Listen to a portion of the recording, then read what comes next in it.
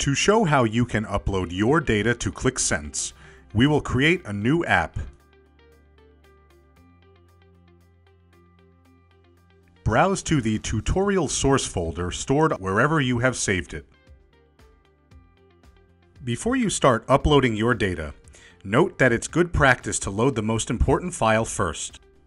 When the process is finished, close the window. If you want to add more data to the app, select Add Data. Double-click on Item Master.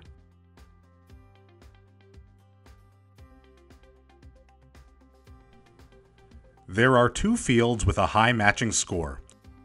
The two tables have been connected.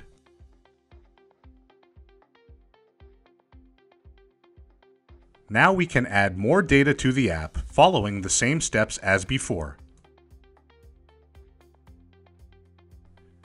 You get a recommended relationship between two fields, but the matching score is low and you should ignore the recommendation. A field does not necessarily have to connect to other tables. It can still be useful in the app. Now we can add more data to the app, but this time we will use the option to attach files.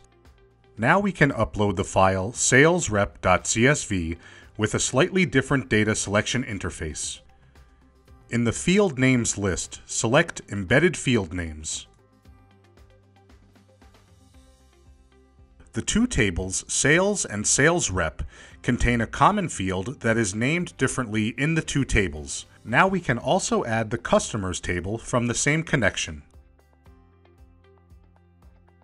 You can see that the table Cities and the table for customer data have a field in common. All of the tables are now associated.